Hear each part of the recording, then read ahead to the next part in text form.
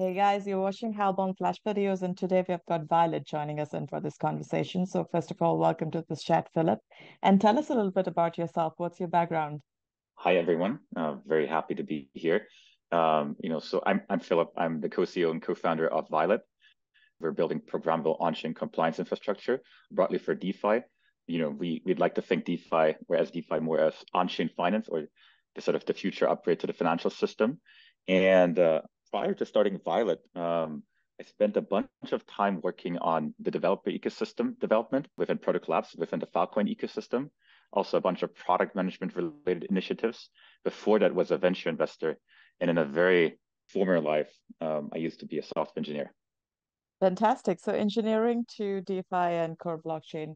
What prompted you to make this transition happen Crypto is interesting from an engineering point of view. So I think as well? naturally there was a naturally there was a very strong interest, purely from an engineering point of view. But I think in crypto is so much more. It has all these different facets about economics, even social sciences, a bunch of other different things. So I found that to be very fascinating, and I think it just captivated my mind. So could not stop thinking about anything else, and then never left. Fantastic. All right, so let's dive in a little bit into Violet. What is it all about? What are you building? So Violet, as I mentioned before, is programmable on-chain compliance infrastructure. So what it entails is really, we enroll users and effectively combine or connect their on-chain identity, basically your wallet address, can also be multiple addresses, with your real off-chain identity as verified for your passport and a bunch of other different identity attributes. And we sort of orchestrate a bunch of compliance around that and then make that available in an easy to use interface for on-chain financial applications. That's the long version.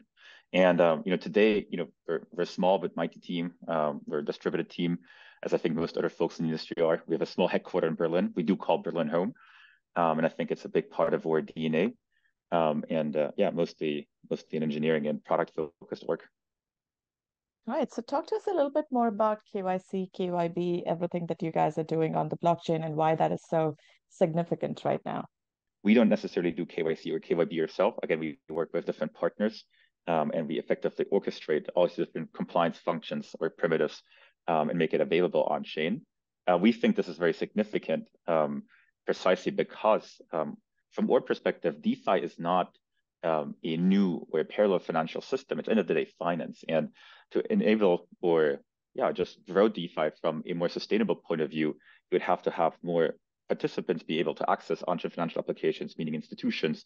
We'd also have to enable a bunch of different use cases, sort of beyond, I think, more retail speculative use cases that you find first and foremost today. And for all of that, you ultimately need to find a way to comply with existing regulations. And a core aspect of that is KYC, KYB. And definitely a big use case to work with. So how else do you plan on bridging the gap between TradFi and DeFi? Core of Violet is to really provide on-chain compliance rails to enable on-chain financial applications for institutions to be able to participate in those applications. So we have all these different compliance requirements. Some of them are regulatory. Some of them are regulatory nature. Some of them are more, strong requirements that come from specific institutions, and we morph all of that into an infrastructure that again makes it super simple that we make super simple to integrate, and that again helps for these on-chain financial applications to be able to engage new audiences, but also new types of use cases. And one really other important aspect here is that we're strong believers of facilitating regulatory trust from within the industry. I think you're probably all aware about the questions around regulation and to what extent regulation will happen in DeFi and so forth. And we strongly believe in regulatory alignment and engagement. And as such, building infrastructure that facilitates, again, regulatory trust, we think is a strong foundation for regulatory acceptance and trust overall. And that way also, again, broader adoption for DeFi. Fantastic. Sounds great. Violet also emphasizes a lot the importance of data privacy and sovereignty as a whole when I go through the text and the website and almost all the documentation you have out there. So talk to us or elaborate a little bit all the efforts that go towards this direction. One important thing to keep in mind is that so all of the identity information, all personal identifiable information, PII, is never stored on chain. All of this is securely encrypted and stored off chain. And basically all the infrastructure that goes into handling personal information is really best in class architecture and has undergone multiple security audits, including review folks. So we take data privacy very seriously, and it's front and center to everything that we do. So you alluded a little bit already to the security work we did together. So I have to ask you, what's your overall take on security? My overall take on security is that it's mission critical, specifically working in DeFi or just in anything in finance. I think security is really important. But again, from our perspective, we're enabling infrastructure, right? Clients that integrate with Violet rely on our ability to protect them from any sort of hacks when it comes to personal identifiable information, but also some sort of the authentication flow that we facilitate on behalf of our clients. So security is really important to us, and as such, we take it very seriously. So let's talk a little bit about the work we have done together. So why partner with an external auditor like Halborn? I think there are two aspects. One is we're very happy with the engagement model that we have, which is that we're able to effectively work with you guys across a range of different services, not just smart contract audits, but also all the way from penetration testing, getting helpful tips on architecting or designing our system.